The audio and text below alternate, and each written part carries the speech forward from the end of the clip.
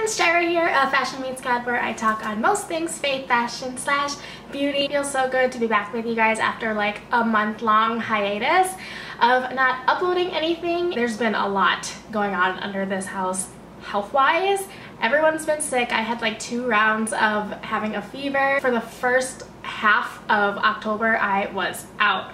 But then the last half, it was kind of crazy. Now, I remember maybe back in 2012, 2013, watching this other fellow faith and fashion blogger's YouTube video.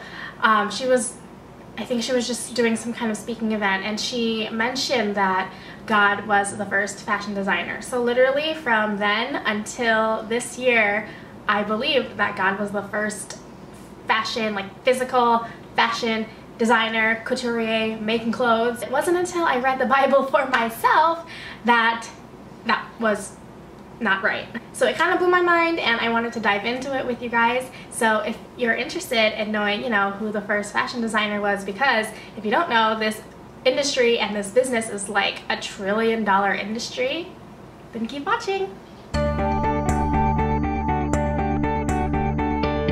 So award season is coming up, and usually it's like back-to-back the first quarter, I feel like, of the year. Isn't it interesting how, reporters and interviewers usually ask the celebrity or the artist, like, who are you wearing today, or who are you wearing tonight? And it's never like, what are you wearing? Because visually, when you are looking at a person and what they're wearing, you can already tell what they're wearing. They're either wearing a, whatever color they're wearing. If it's a sweetheart neckline, if it's got rhinestones on it, if it's got pleating, if it's got flounces, if it's got ruffles, if it's got tulle, like you can physically see what it is they're wearing. But it all goes back to who is behind that piece of work, that garment. So we're gonna take it back, way back in Genesis with Adam and Eve. So Genesis 3:7, and this is literally right after they took a bite of the forbidden fruit. And they said, then the eyes of both of them were open, and they knew that they were naked, and they sewed fig leaves together and made themselves loin coverings. So yes, the first fashion designers ever was Adam and Eve. Granted, it was because they fell in sin and they were ashamed and embarrassed and, wanted to cover everything up. But that was the first human action after the first sin. And this is how I try to visualize the Bible in my brain when I read it. I just picture and imagine Adam and Eve like trying to find the biggest and least rotten leaves they could find and trying to piece them together or sew them. I don't know how they sewed them. Visually trying to measure each other, seeing if it will fit them. And God being God, obviously fully knew what happened and has seen everything from start to finish. Fully knowing what they already did, what they've already done, and why they're trying to sew leaves together. And yet he still asks Eve, what is it that you have done? In verse 21, it says, the Lord God made garments of skin for Adam and his wife and clothed them. I think this is just such a beautiful picture of God's grace, because clearly, obviously, he was furious. Like, he told them, you can have anything else out of this garden except that tree.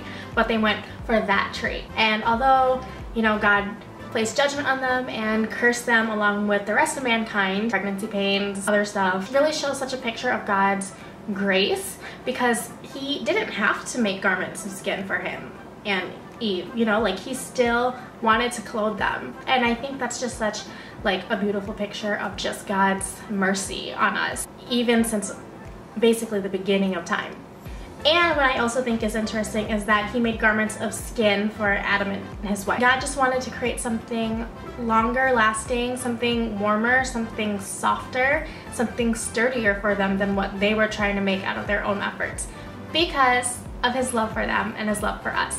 And I think this is just such a beautiful picture, despite the temptation and the peer pressure and the enemy doing his thing and falling into sin. But it was such a monumental and such a catalyst moment for God's grace, mercy, and love for all of mankind. So that is pretty much it. Short but sweet. Read the Bible for yourself. because you can't always trust what you read and listen to and watch to online, clearly. Remember, that side of God. Still a God of judgment, of course, but he is a kind and he's a good father to all of us. Thank you guys so much for watching and keeping up with the vlog. I appreciate you guys, and if you have any ideas for future videos, please let me know, because yeah, I'm gonna need some help on that. Thank you again, and God bless wherever you are, and I will talk to you in the next video. Bye!